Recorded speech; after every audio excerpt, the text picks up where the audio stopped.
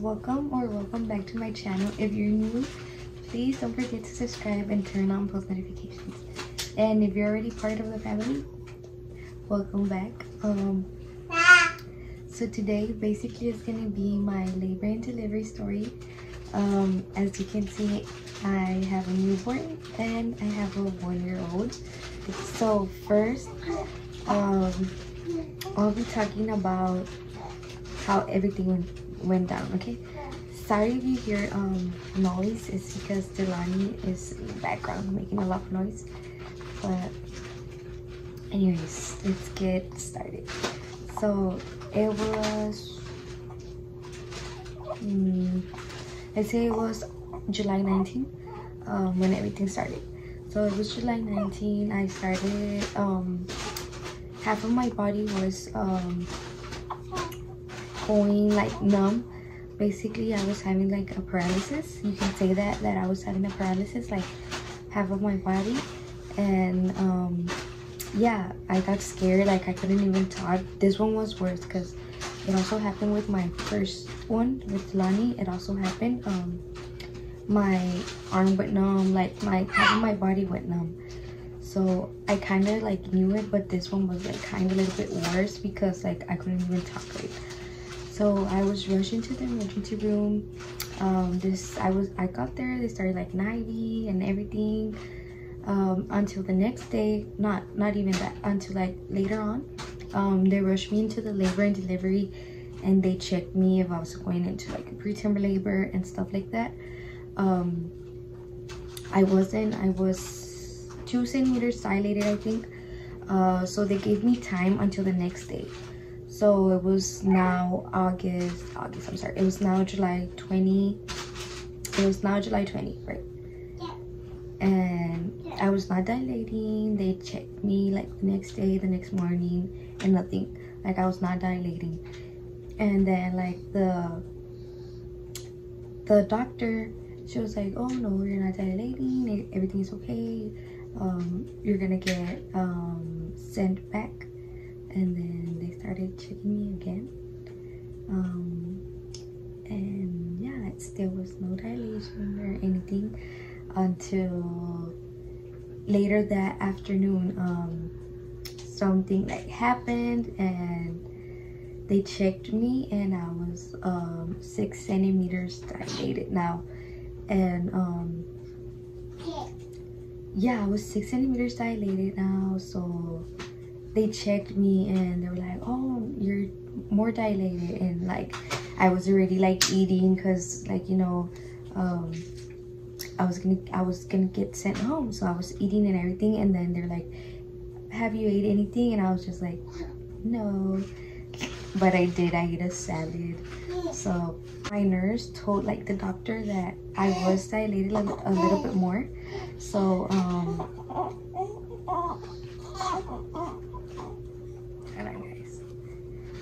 my nurse told the doctor that I was dilating a little bit more.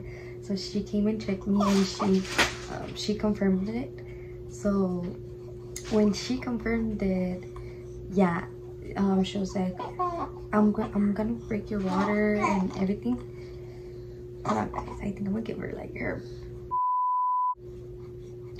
So she confirmed it and they broke my water. After that, they just start like everything, like the process. I was just there waiting to give birth, and I went through some tips there. They already broke my water, so hopefully I can record you know, a lot of stuff. But if not, then you guys will have to like just hear it talk, you know. But anyways, like now they have me on the IVs. They already have me on like the, in case I need blood. They told me I am gonna need blood because I'm like anemic right now. So they are gonna transfuse me blood. And yeah, the contractors are now going. I'm using those medicamentos right there, as you can see right there. Guys, I am having this baby today, so wish me luck. Oh my god, July is gonna be an expensive month for me, especially because I had both of my girls on July. Delani July 11th, and then this one July 22. So wish me luck guys, and stay tuned. So after that, I was getting like contractions and everything. Like the contractions were like closer now because they induced me. Basically, they induced me like to get like faster contractions because I was having contractions, but they were like, let's say some were like close and some were far. So basically they induced me to have like the contractions like constantly. So after they induced me, I was getting them constantly, and now they started like, I was like, I'm getting the contractions. As you can see, currently 5 or 6 centimeters dilated, guys. So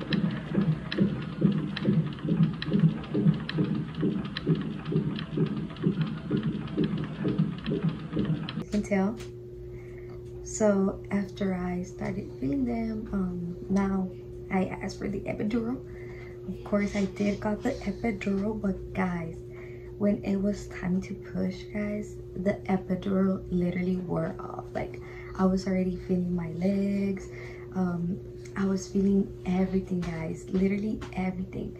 And I could feel also the contractions. The contractions felt like weird. Like, literally, I was like, what I was feeling, it was that I wanted like to go to the restroom bad and do number 2. But basically, I was like holding it. That's how I felt. And I was just like, what the hell? So anyways, I was feeling that, and then I felt like uncomfortable down there, like on my middle part area. And like I just started like to feel everything, and I was scared, and like I started to panic. I started to cry. And my mom, she was like, why are you crying? Like, stop crying and push. And I was just like, Ma, I can't. Like, I feel like I'm gonna shit myself. And literally, like, that's how I felt like through the labor. Like, I felt like I was gonna shit myself, and I was so scared. I was like, I was shy, like, to actually shit myself, because I felt like the urge, like, to like take a shit. But I guess it was like the, you know, the baby coming out and stuff like that. So yeah, after there, I was already 10 centimeters dilated, and I was scared because I was feeling the contractions, the urge to take a shit, and the baby like pushing herself down. So I felt everything. So I literally pushed her out up to the head, and from there, like, I stopped pushing. Like, literally I stopped pushing because I couldn't take the pain anymore, and I stopped pushing. And since I was not pushing anymore, what was easier for the doctor was give me a 2nd-degree tear. So literally she cut me more than usual, and that felt bad. So she gave me a 2nd-degree tear, and yeah, the baby was out. I'm gonna insert a picture of her when she was out. Yes, guys, she had a lot of grasa. I don't know why. Like Delani, she also had like a lot of grasa, but yeah, that's her. That's her. And after that, they started like, you know, checking her, cleaning her, and whatever. And it was time like to take her. So after they took her, what's it called? She started stitching me up. And guys, let me tell you, I felt like the pulling, the needle going through, like, it was literally bad. Like, I just wanted like to get over it already. It was so bad. Like, I was just like finish already, like hurry up, because like I couldn't take like the pain, and the after pain was horrible. Like, I couldn't even stand up, I couldn't even sit down. Like, it was so uncomfortable, and it like burned. And they gave me like a spray. They gave me a spray, they gave me pads and whatever. But still, like, I couldn't even like pee, because it will burn me like down there. Like, it literally hurt me.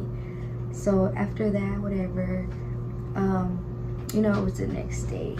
So I was with my baby. This time I was with my baby because Delani, I couldn't be with her since she was a preemie. She's also a preemie, But like with Delani, I couldn't be with her because she was like not breathing when she was born, and she was rushed to the NICU. So with Delani, I couldn't like spend time with her. But like with her, I did, and it was like, you know, the best feeling ever, having your little kid, like having your baby by your side. So after that, they started like, you know, doing her tests and everything, and she couldn't pass several tests in order for your baby to go out.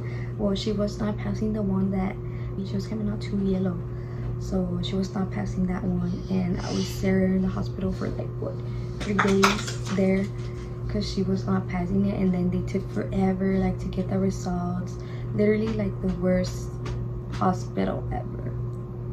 With Delani, I had her at doctors, and I had her at LMC. Like literally the worst doctor for me, the worst experience there. Like they took forever. Like, so anyways, yeah, they were like, oh, you cannot be here anymore, because I was like, since I gave birth already, like the next day I was already like ready to go. Like I shouldn't even be there, you know, but I stayed there. So I was not supposed to be there, and they were like, oh no, you cannot be here, come for her like the next day or whenever like she passes the test. So she finally passes the test. They called me that day. I was feeling like crap. Like I was getting like a big headache. I think I was getting like, I have migraines, so I was getting the worst headache. I couldn't even carry her, so I stayed there for like after she was out, and it was like the worst. Like I couldn't even like spend time with her, carry her or anything, until like, yeah, I started to feel better, you know, because like, you know, I had to. So yeah, and yes guys, that's basically what happened, like this labor and delivery. And she moves a lot, and she has a lot of hair. This is what happened. This labor and delivery, way different from Delani. I felt everything. Those were like the worst things that happened to me, like the worst. And now I'm just waiting on like my baby's room.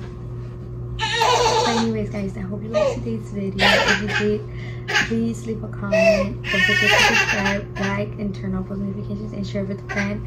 Until then, to join the family, guys. Thank you.